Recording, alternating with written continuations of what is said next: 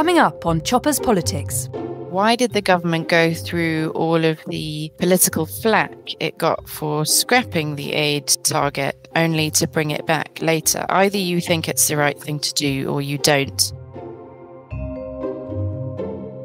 Welcome to Chopper's Politics. Those listening carefully will have already clocked I am not Christopher Hope. Chopper is taking a well-deserved break after running the marathon and celebrating his 50th birthday. So you're joining me, Lucy Fisher, the Telegraph's deputy political editor, in the podcast hot seat this week, as Rishi has dished out his budget. 2024. But today, I can announce that flights between airports in England, Scotland, Wales and Northern Ireland will, from April 2023, be subject to a new, lower rate of air passenger duty. Draft relief will apply a new, lower rate of duty on draft beer and cider. It will apply to drinks served. The Independent Low Pay Commission brings together economists, business groups and trades unions. The government is accepting their recommendation to increase the national living wage next year by 6.6% to £9.50 an hour. On Wednesday, the Chancellor Rishi Sunak set out the government's tax and spending plans for the year ahead. While many aspects of his spending spree had been pre-announced in the press, there were plenty of surprises left for the day itself. The bigger picture was a stark increase in government spending, as the size of the state has been permanently expanded even further. The tax rises announced this year are meanwhile the largest in almost 3 decades. As for consumers, there was a striking array of winners and losers. Fans of the pub will be pleased to see 3 pence knocked off a pint of draft beer. Workers on low incomes will be grateful for a rise in the national living wage to £9.50 an hour, and frequent flyers will enjoy the air passenger duty on flights being halved. Now we've let Sunak's statement sink in, we can take a more considered deep dive into what was announced yesterday and exactly how all of it affects your wallet. Joining me to crunch the numbers are the Telegraph's Whitehall editor Harry Yorke and columnist Juliet Samuel. Hello to you both. Hi there. Hi. So, in many ways, it was quite a radical and far-reaching budget. High tax, high spend. Simon Clarke, the Treasury Chief Secretary, has already marked it out as a philosophical shift in Conservative thinking. What was your take, Juliet? Well, I wouldn't necessarily call it a philosophical shift so much as a political shift towards an assessment of what the public wants / what will they think may win them an election in a few years' time. Although I think that calculation may not be as accurate. But essentially, what was really striking about this budget was that, yes, taxes went up, as we might have expected, to pay for the massive hangover of COVID debt. But then they actually went up more than they needed to for that, and spending returned back down to a much higher level than it had been before COVID. And so this was a political decision essentially to permanently expand the size of the state, and to do so with a little bit of language to try and keep the more Thatcherite Tory base happy, but essentially in a quite striking way to base the state around the needs of an aging society, and to essentially pile more and more of the burden onto the working population and young people to pay for the needs and benefits of the elderly. All in, that doesn't sound very conservative, does it, Harry? What are you picking up from Tory MPs about what they thought of the budget yesterday? I think by and large, a lot of Tory MPs are very receptive to what the Chancellor has announced. You know, we're effectively talking 150 billion of additional spending over the spending review period for 3 years. That's real terms increases across government departments. It's more money for public services. So they're very pleased with that because, you know, we're seeing a shift in, you know, I do think there is a shift in how the Conservative Party is approaching tax and spend now. People have talked about Gordon Brown versus George Osborne. I think economists are right to say this does feel very much like Brown. You know, this is investment in public services whilst actually not cutting taxes, despite what the Chancellor is actually trying to get across. He says he wants to be a low-tax Chancellor. He wants to cut taxes on working people, but there's no actual evidence of that in this budget. So there is a degree of that. I think that some of the more kind of fiscally conservative, traditional backbenchers are a bit concerned about the size of the state. You know, they don't see this coming down, despite what the Chancellor's saying. They don't see taxes coming down. So I think at the moment, a lot of these Red Wall 2019 intake MPs, they'll be very pleased with this. I think some of the more veteran, experienced MPs will be starting to think, well, we need to really start showing that we're Conservatives here, and, you know, next couple of years we need to start doing stuff on tax. Yeah, I think that's interesting, you pointing out the mismatch between the rhetoric of the Chancellor saying he wants to be a low-tax Chancellor, show some kind of fiscal restraint, and what we got yesterday. And certainly for my part, talking to some Tory MPs on the right of the party, they were very glad to see that the OBR is forecasting growth this year has been better than expected. The forecast for scarring on the economy from the pandemic has been reduced in their estimation.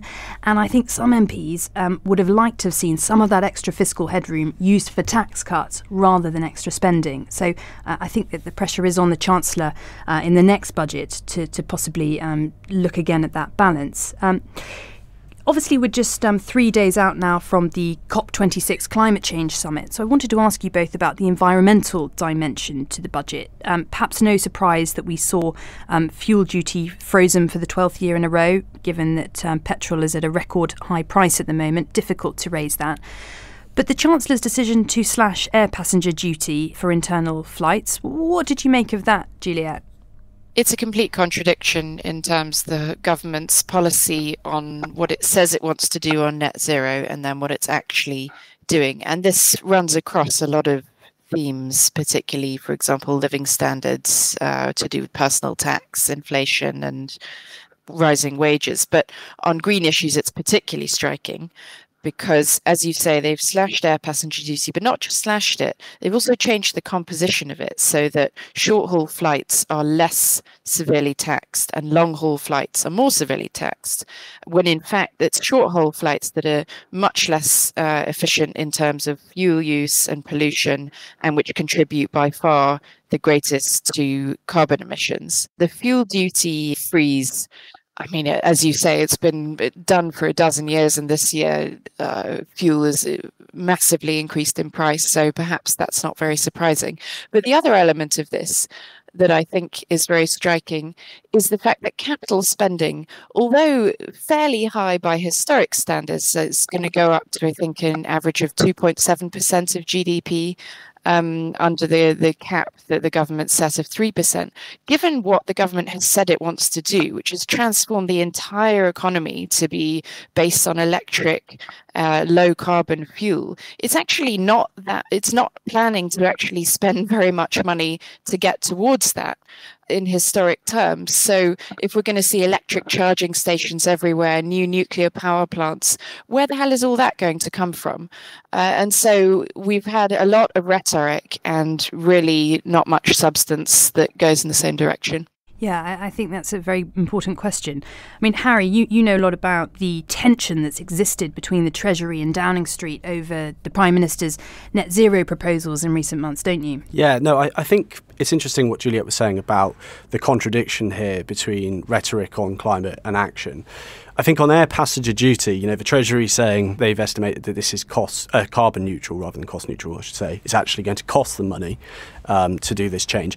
I'd like to see they're working on that because, you know, as Juliet was saying, you know, the most environmentally polluting part is the short haul flights. What we're trying to work out, I guess, is amongst all the different competing agendas and priorities in the government, what actually sits at the top of the pile. You know, climate change is a big pressing issue at the moment because we're hosting COP26. But if you actually look at what they've done here, this is all about union connectivity. That's what they're trying to make it about. It's about making sure people from Teesside can get to London quicker and cheaper, and likewise in Belfast and Edinburgh. So that is a kind of contradiction. It does feel as though, you know, they keep saying all these warm words about the climate, but then when something else equally pressing comes up, then it's kind of an inconvenience that they move to the side.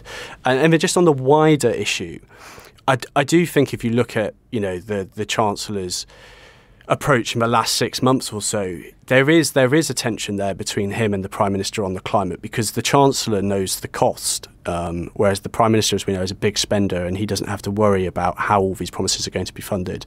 And there wasn't huge amounts on climate in that budget or spending review. They've done a bit of that with the green bonds, etc. But yeah, not much to speak of there. And I think this will continue to play out in the coming years of this Parliament, that tension between number 10 and number 11. And it'd be very interesting to see in the next 2 to 3 years how much, will we see things like carbon taxes? Number 10 says we won't.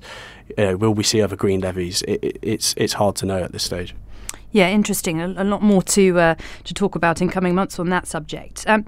So just looking at some of the more consumer aspects of the budget, Harry, booze was obviously a big theme, an overhaul of alcohol taxes, the biggest in a very long time, more than 140 years. We know that the Chancellor's a teetotaler, but he's announced this draft beer duty cut. We know that the sparkling wine, champagne, Prosecco, Cava is going to become cheaper, more in line with still wines. What do you think? Is this a clever, popular move with voters, or is it a bit of a cheap bauble? Yeah, no, this is what is impressive about the Chancellor. He's found something that, on the face of it, looks great. People will be talking about it. When they pick up the paper this morning, they'll be talking to their family and friends about it. It's not a huge change, but what he's doing is ticking lots of boxes. It's a very consumer-friendly change. It knocks 3p off a pint and, as you say, sparkling wine. It's also the kind of Brexit dividend because, it's a reform that we can do now because we've left the EU, because of the way unit taxation was structured before. We can now change that. So, yeah, in essence, it's not a massive change, but it's been sold very well. And, it will leave people with a positive impression of the Chancellor. And that's what he's very good at and has been doing ever since he stepped into the role.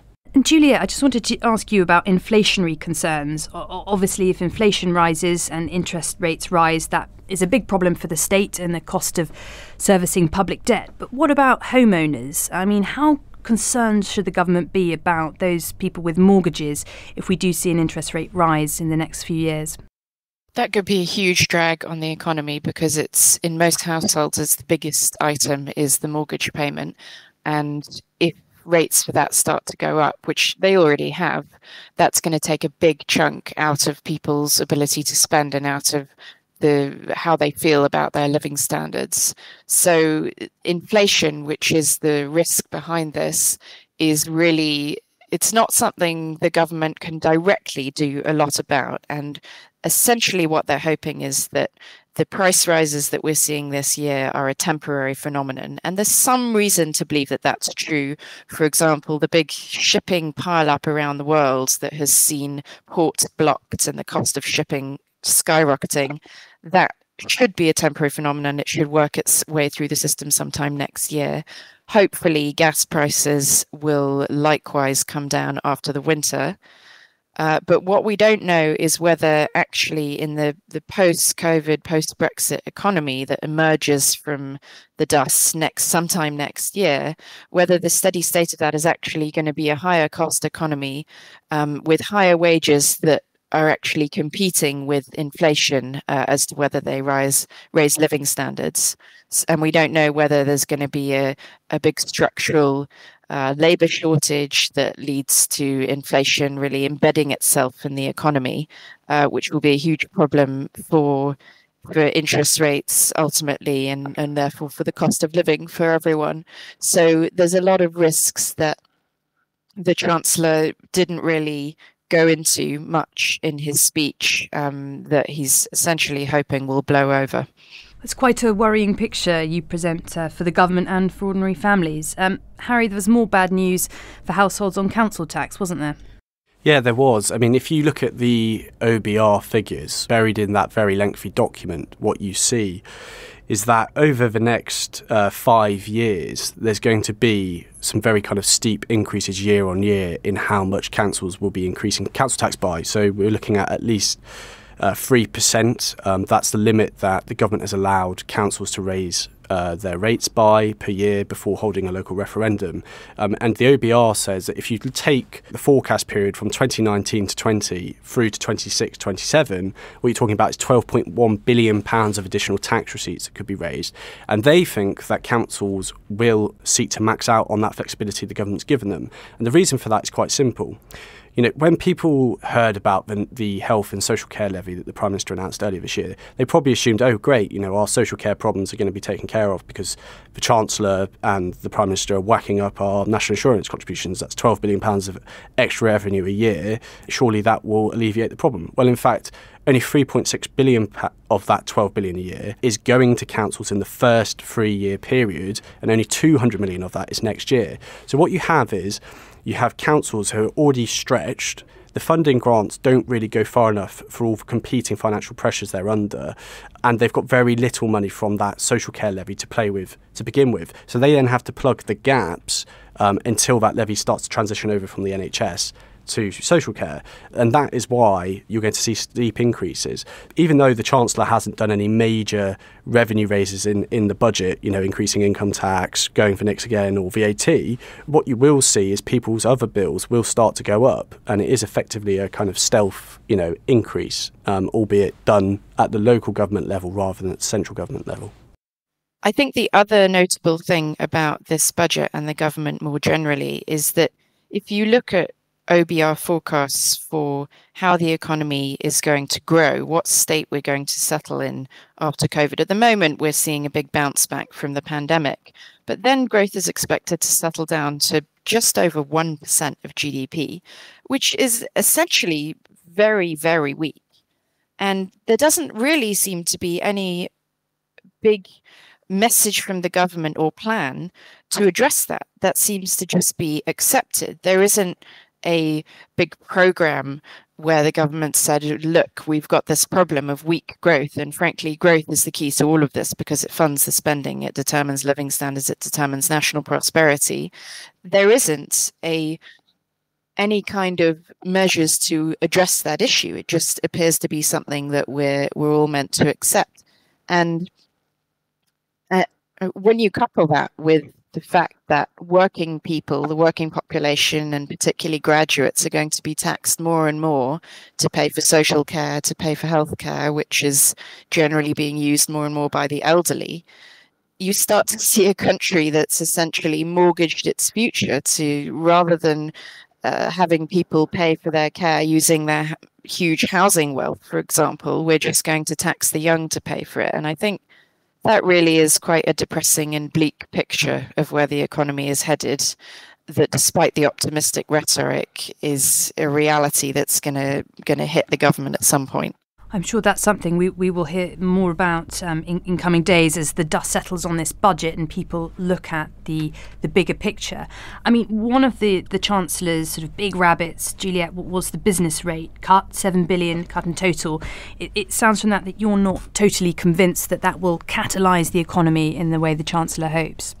Well, I think if you're going to do something on business rates, fine to cut them. I mean, essentially business rates are a pernicious tax. They're pretty regressive. They are based on the value of properties. They're unfair because bricks and mortar properties pay them, online doesn't. And this prospect of an online sales tax, I mean, God knows how that's going to work, how they're going to nail down taxes from multinationals that can base themselves anywhere and send products to wherever they like across the country.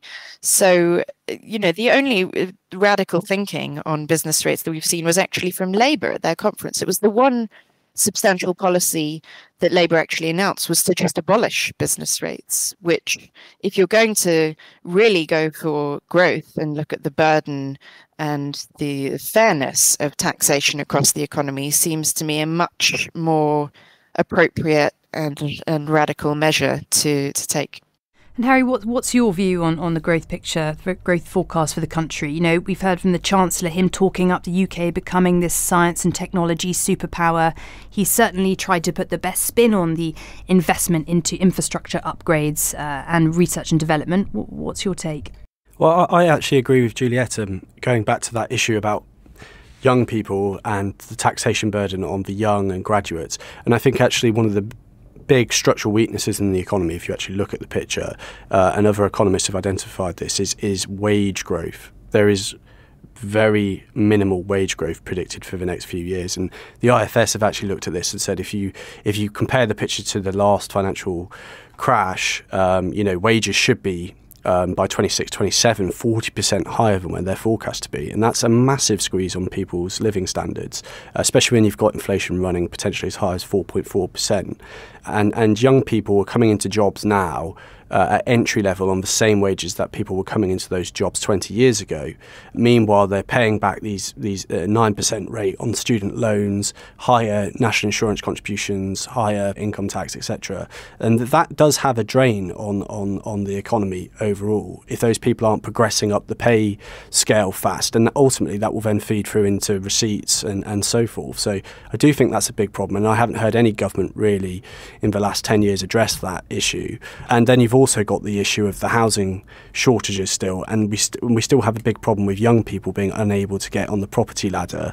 And again, you know, the Chancellor has announced a bit more money for brownfield land, but that issue hasn't been addressed adequately as far as I can see. I think throughout the podcast we've touched on some of the problems facing particularly hard-up families as we head into winter, energy prices going up, petrol prices being high, wages struggling to keep pace with inflation, shortages on the shelves and supply chain issues that could impact families.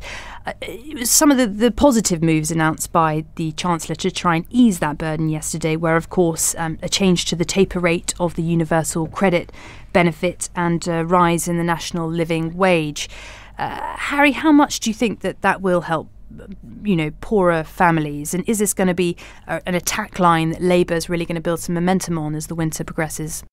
I think Labour will try and make some capital out of it. All I would say is, that £20 uplift, it was a big decision at the time. The Chancellor was very mindful of that because he knew how hard it would be to take that money back off. So what they've done with the taper rate is they've tried to compensate.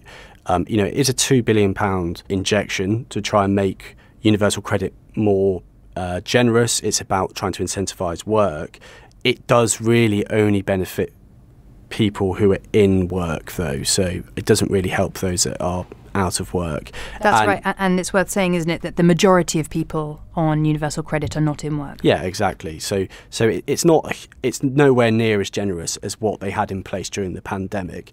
And the only thing I'd say about Labour is they will try and exploit it, but they don't really have a firm position on universal credit. Under Jeremy Corbyn, it was a case of we will scrap universal credit. Now it's a case of we'll fiddle around the edges with it. So I think it'd be quite easy for the Chancellor probably to come back to them on that. And also, Labour are starting to slip back into the old habit of making spending pledges again without saying how they'd fund them. They still haven't set out how they're going to pay for social care. So I think if they're going to do that, they need to come up with a clear funding formula for all of these things. And Juliet, one last question to you. Interesting that the Chancellor talked about the 0.7% of gross national income target for overseas aid spending coming back by 2024. Obviously means that the cut to the aid budget will remain in place for 3 years. What do you make of him making that announcement? I just think it's rather bizarre. Why did the government go through all of the political flack it got for scrapping the aid target only to bring it back later? Either you think it's the right thing to do or you don't. And particularly with just the public finances under so much pressure ultimately from COVID, plus the burden of ageing, and the fact how unpopular this target is and how dubiously spent a lot of aid money is, and how big a question it is over how much good this money does. I think it was a really odd decision and an unnecessary one. Interesting. He may yet receive more flack over that in coming days. Well, that's all from this budget special of Chopper's Politics. Chris will be back next week, and I'm sure he'd love to return to an inbox chock full of your reaction to some of the Chancellor's announcements. Were you pleased by the 3p saving on the price of a pint? Are you worried about your mortgage repayments rocketing? Let Chopper know by emailing chopperspolitics@telegraph.co.uk or tweeting @chopperspodcast. Thank you to my guests, the Telegraph's own Harry Yorke and Juliet Samuel. And if you'd like more expert analysis from Juliet, Harry or me, and you're not already a Telegraph subscriber, head to www.telegraph.co.uk/chopper to get your first month free. Thank you to the producers, Giles Gear and Louisa Wells. But most importantly of all, a big thanks to you for listening. As Chopper would say, until next time, cheerio!